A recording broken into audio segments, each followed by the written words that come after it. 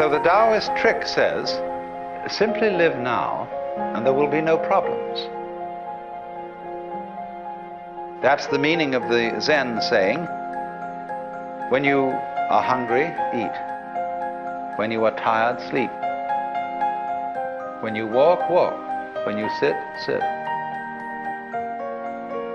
And so, also, the meaning of this wonderful Zen saying, day, that is, good day. Every day is a good day. On condition that day, they come one after another, and yet there's only this one. You don't link them. This seems to be an atomization of life. Things just do what they do. The flower goes poof, and people go this way, go that way, and so on, and that's what's happening. It has no meaning, it has no destination, it has no value, it's just like that.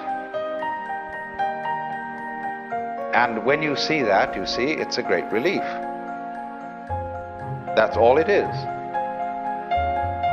But then when you are firmly established in suchness,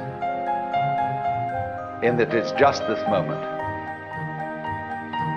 you can begin again to play with the connections. Only you've seen through them. But now you see that they don't haunt you. Because you know that there isn't any continuous you running on from moment to moment,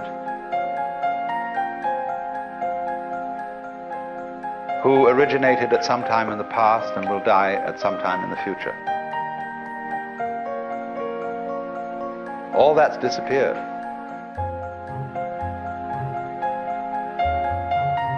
So you can have enormous fun anticipating the future, remembering the past,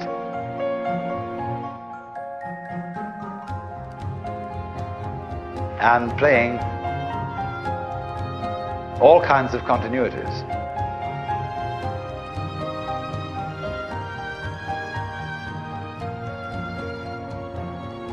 To the naive man, mountains are mountains, waters are waters. To the intermediate student, mountains are no longer mountains, waters are no longer waters. But for the fully perfected student,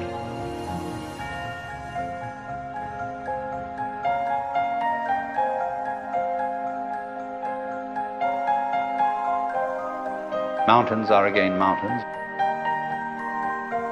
and waters are again waters.